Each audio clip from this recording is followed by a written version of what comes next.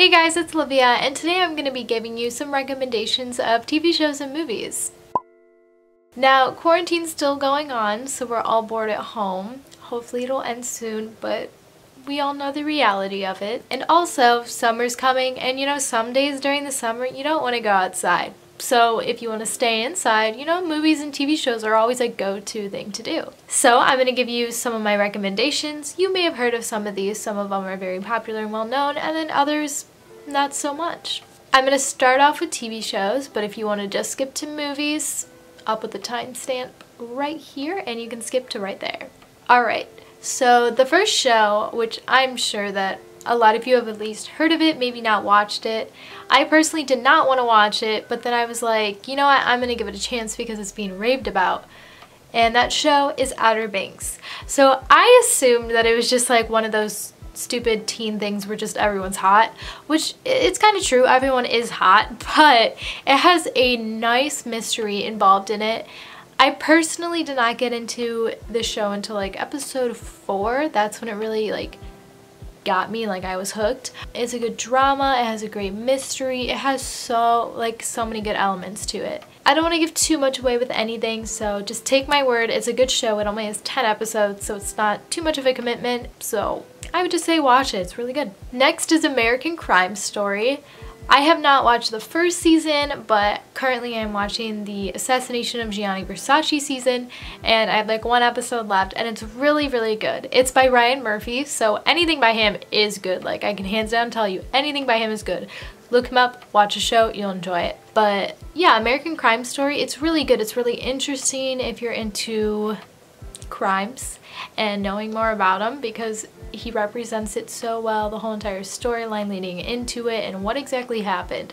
It's a really interesting show and it's well done. This is another one that you've probably heard about, and that is Too Hot to Handle. It's a reality TV show where a bunch of just really hot people come on it, and basically they're not allowed to do anything with each other, and if they follow those rules they'll have a nice prize at the end. It's really funny, it's kind of frustrating at times, but I'd say give it a watch. Reality TV is not even my thing, but it was really good. Next up is another Ryan Murphy show, and that is Hollywood. It just came out on Netflix 2-3 weeks ago or whatever, and it was so good. I watched it so fast.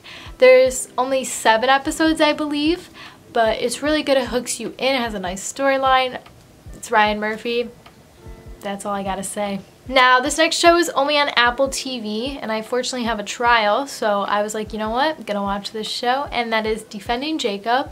It's about a 14-year-old boy who is accused of murdering one of his classmates, and his dad is a lawyer, so he's trying to clear his name. So it's very interesting. It's not done yet. I don't know how many episodes it's gonna end off with, because it's they get released every week, and I think there's 4 or 5 episodes out by now, but it's very interesting so far, so I do recommend that if you have Apple TV.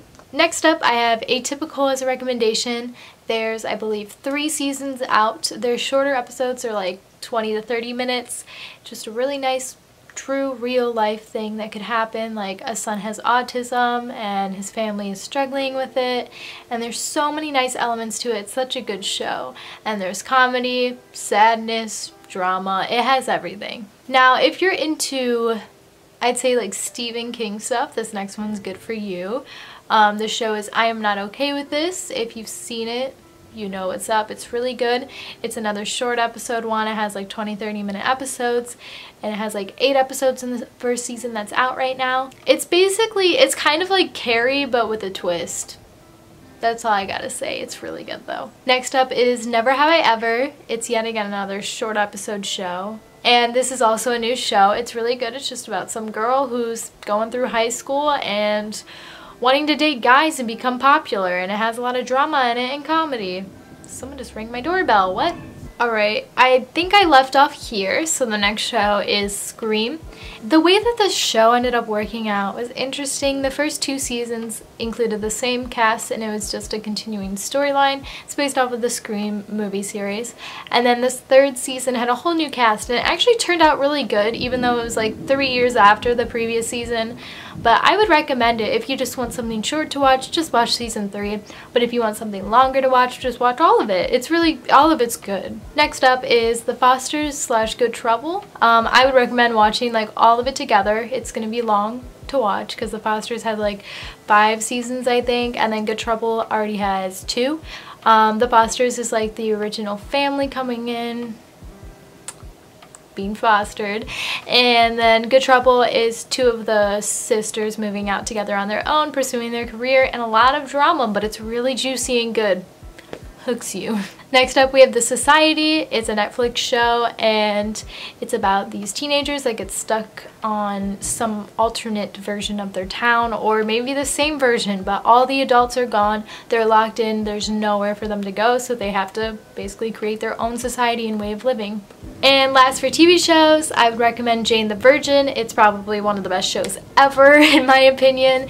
It has such an interesting like filming style and the way that it's done. I think it's really fun, it's funny, it has drama, it's a romance, it's so good. I would recommend that too, and it's complete, it's done, so if you want to watch a fully finished show, watch that. Okay, so I forgot to mention a really good TV show that I've watched recently, and that is Looking for Alaska. It's on Hulu. It's really good. It's based off of the book series, so go watch that too. Alright, so now on to movies. So this first recommendation, I don't even know if I should recommend it because it is the weirdest thing I've ever seen. I don't know how to describe it, but it's a Spanish movie, so if you're into reading subtitles, then this would be for you. And it's about people with deformities in their body and how life is for them, but I don't know how to describe it, but it's kind of weird and messed up. Next up we have What Happened on Monday, and this is probably one of the best movies that I've watched the past like year that I would recommend. So it's basically about a society that is overpopulated, so each family can only have 1 child. This one lady had a set of 7 twins. There were 7 people born. I don't know the term, septuplets or whatever. And so they're all identical, so they each have a day that they're assigned that they can go out into society, and they eventually start to get caught for what is going on, and it gets ugly. The next one is a nice classic movie. A lot of you have probably already seen it, but I actually watched it for the first time like a month ago because it got put on Netflix. So that is Perks of Being a Wallflower. It's just a really good, sad story, but also happy at times. It really pulls with your emotions, so if you like emotional movies, that is a really good one for that. A great comedy, if you like mysteries, but mainly comedies, would be Murder Mystery. It includes Adam Sandler and Jennifer Aniston, and it's mostly funny. They're trying to figure out who murdered someone on this random boat that they ended up on for their 30-year later honeymoon, or whatever year later. It was their long-awaited honeymoon, and it's just really funny, and it kind of reminds me of Knives Out, but not as good, but it's kind of like Knives Out, like that type of vibe. Next one, this movie wasn't amazing to me, but it really was interesting. I wanted to watch the whole thing. It was Secret Obsession. It's basically about this lady gets into a car accident, and this man has been obsessed with her for years, so he uses that as an opportunity to trick her into thinking that they were married, and so he takes her back from the hospital because he changes his identity to make it seem like he's her husband, and she has like no memory. She loses her memory, so she doesn't know what's going on, but then she slowly figures it out. So it's interesting. Next one is Edge of 17. It's a really nice coming of age type movie, and it has more emotional stuff, some deep stuff in it. It's really good though. This one is another new movie that just came out on Netflix, and it's called The Half of It. It's about a girl in high school who is struggling with her sexuality, and she doesn't really want to come out yet. And she meets this guy who is in love with the girl that she's also in love with, and he wants her to write letters to her for him because he doesn't know how to write. Well, I feel like I'm being really confusing. So essentially, the girl who is struggling with her sexuality writes letters to her crush, but it's not from her, it's from the guy that also wants to date the girl. I'm sorry, that's really confusing. Go watch the trailer though. It's really good. It's a more unique romantic story, and yeah. And finally, I'm sure a lot of you have already seen this, but I can't help but recommend it, and it's on Netflix right now. That is Into the Spider-Verse. If you like Spider-Man, obviously you're gonna like this.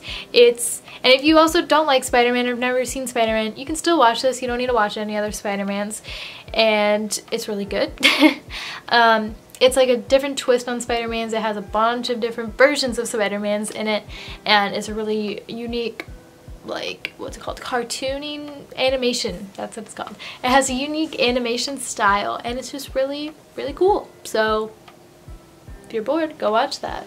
Alright, so that includes my list of recommendations for TV shows and movies, and if you've seen any of these, let me know in the comment section below. If you're planning to watch any of these by my recommendations, also comment that below. If you want to see any specific videos from me in the future, just let me know in the comment section down below. I would love to take some recommendations because I'm not the most creative person in the world. So if you guys want to see specific stuff from me, let me know and I will deliver.